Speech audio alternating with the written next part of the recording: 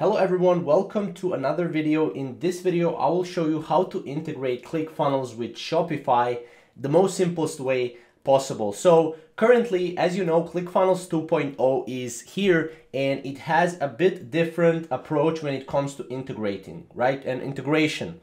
So what I will show you here how to do it with ClickFunnels 1.0, sorry. And I will show you also how to do it with ClickFunnels 2.0. So first of all, open your ClickFunnels, log into your Shopify account, obviously, and at the same time, you can open ClickFunnels in another tab.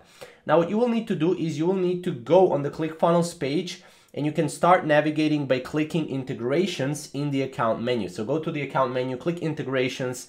This is how it will look like, right? Now, what you will need to do is you will need to add new integration right here.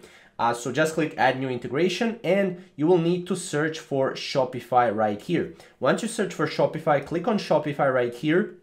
And then what you will need to do is you will need to first create integration nickname, which can be test Shopify or Shopify 1 or something like that, and your store URL.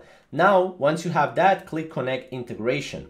Now, this will basically connect the integration. As you can see, after finishing the step 5, which is this right here, there is another page that will appear, right? The shop owners continue by scrolling down and click install unlisted app to finish.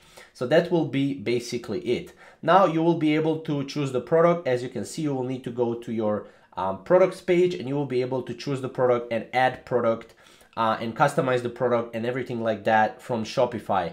Now that's basically how it works. It's very simple. This is how to integrate ClickFunnels with Shopify. If you have any questions or comments, comment down below and we'll see you in the next video. Thank you guys for watching.